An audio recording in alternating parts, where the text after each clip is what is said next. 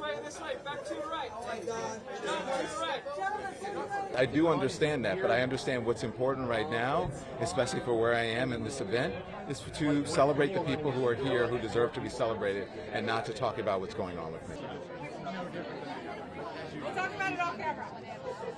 John, what gave you the strength to land on your feet the way that you I'm already did? on my feet. Look, but you seem upbeat. You seem upbeat, and a lot of people will be down in a week like this. How do you stay up? Why would I be down? I mean, I'm a very fortunate person. I didn't lose my job. I'm good. I didn't lose my job. I lost my sister. A job is something that is not as important as a person. So you know what's important in life. Yes, I know what's important in life. Thank you.